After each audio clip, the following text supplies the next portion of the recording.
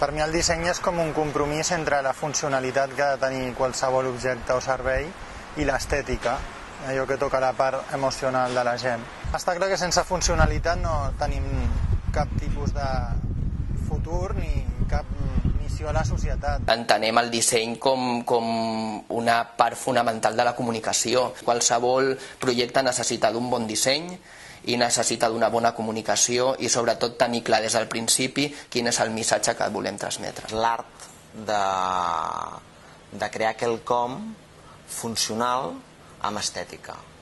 És a dir, concebeixo el disseny prioritzant la seva funcionalitat abans del que em pugui agradar. La funcionalidad, la utilidad que pueda tener el diseño y, por otro lado, un elemento de atracción, de belleza, algo estético, ¿no?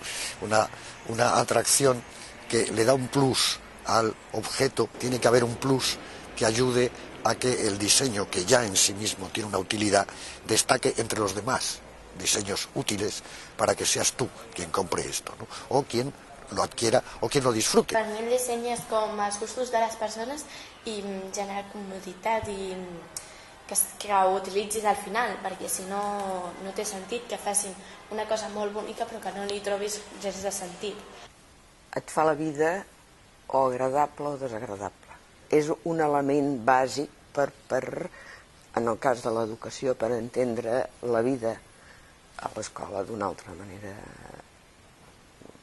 molt més positiva i molt més educativa. Un pedagog italià deia que els materials són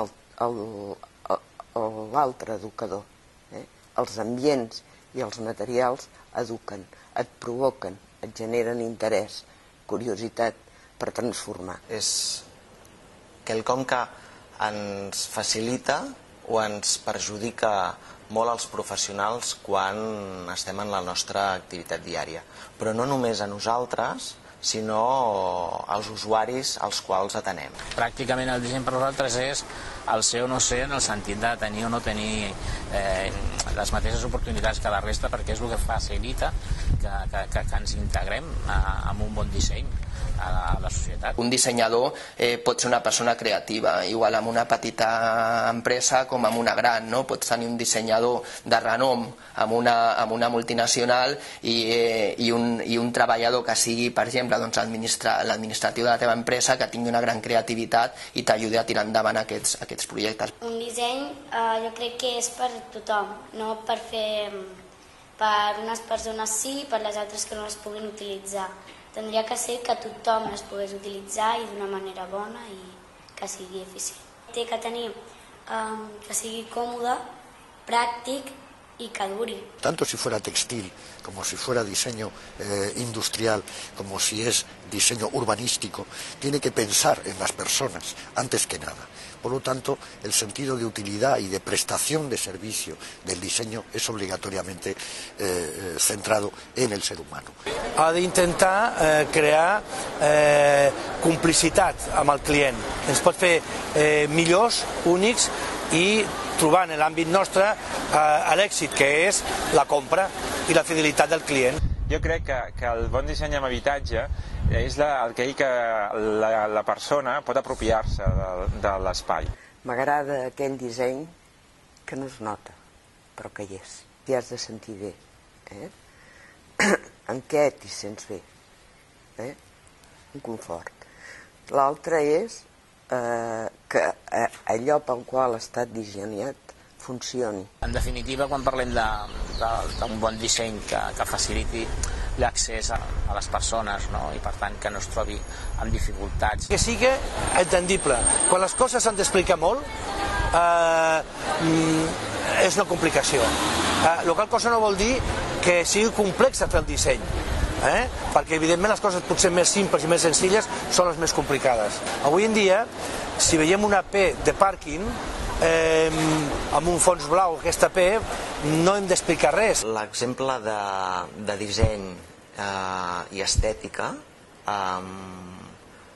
està en les sales de TAC dels hospitals per a nens, perquè entren com en un conte i per tant no veuen la seva la part més lletja del que li faran. Jo crec que l'estètica, en aquest cas, amb quelcom que és funcional, és un valor afegit per la necessitat d'aquell usuari. Els errors principals que es cometen amb els dissenys a vegades és la falta de temps i també la falta de pressupost. A vegades iniciem qualsevol projecte o qualsevol disseny amb uns mínims que no ens deixen realment finalitzar aquest projecte amb les expectatives que havíem creat al principi. Sovint darrere del mal disseny el que trobem és que no s'ha tingut en compte els usuaris en una fase inicial o el cicle de manteniment.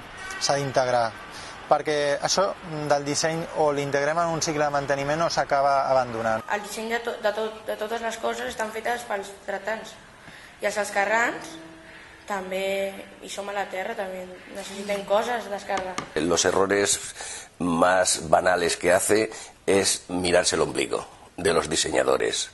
Creer que son genios y que hacen cosas maravillosas que solo sirven para guardarlas en una estantería.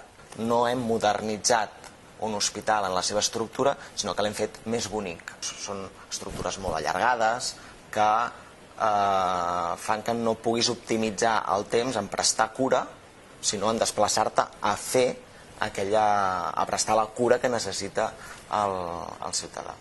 Hem aconseguit que entenguin que els nens tenen una determinada alçada.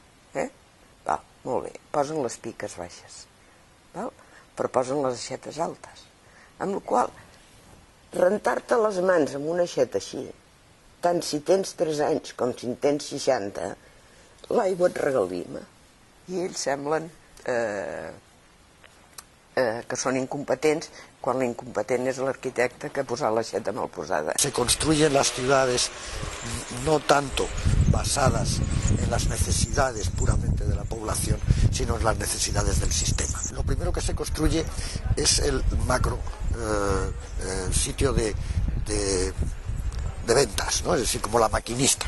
Primero se construye la maquinista y luego se lleva allí a los consumidores. Quan hem fet ciutats dormitori o molts comercials separats del lloc on la gent treballa o fa l'oci o té un contacte quotidià, destruïm i no unim.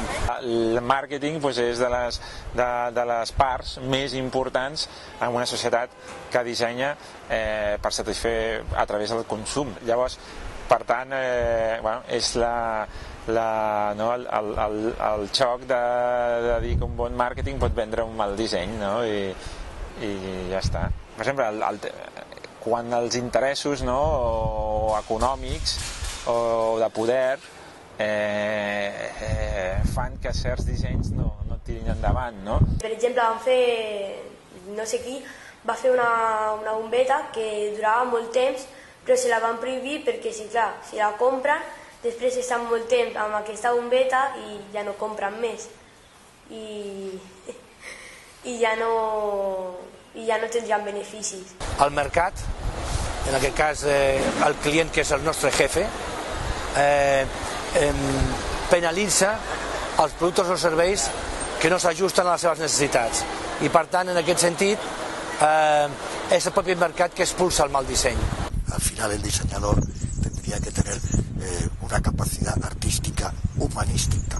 Entonces, quizá no solo hay que dibujar técnicamente, sino también un poco de filosofía humana, de antropología. Pues no nos vendría mal al diseñador, al albañil y al basurero. El disseny crec que ha de girar cap a totes les disciplines. No crec que n'hi hagin unes, poques o moltes o bastantes. Jo crec que han de ser totes. Que tinguin aquesta interrelació i comunicació amb el client final, que és al final aquell que ha d'adquirir aquell producte o aquest servei.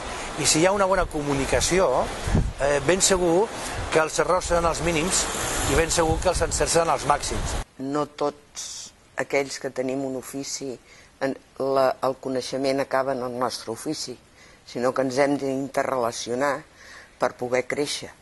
Uns aporten una cosa, els altres en aporten una altra. Qualsevol persona té, amb les seves aptituds, en algun moment és capaç de fer un bon disseny, de donar una bona solució, de fer una... I aquesta i aquesta no, digue-li empoderament de la persona davant de que el ser humà no deixa de ser un dissenyador continu, fa que hi ha gent que té més aptituds, diguem, cap a una cosa, o les ha treballat més, i per tant desmitificar el disseny en relació a uns col·lectius, no? Que no pensi per ell mateix, que escolti a les demés persones per veure si tenen més idees, o per millorar-lo, o per fer-ho més eficient o alguna cosa. A les persones és bastant important preguntar-li. Quan diem que volem participar en la construcció de les coses o volem participar en el disseny inicial de les coses, nosaltres volem tenir veu quan es dibuixa la cosa, no? Perquè potser no és que tinguem la capacitat tècnica per dir, però sí que podem tenir la part pràctica de què és a què necessitarem. El disseny, des del meu punt de vista, hauria de ser, bueno, i això com ho milloraries? És a dir, què et sembla a la setrillera o al clip?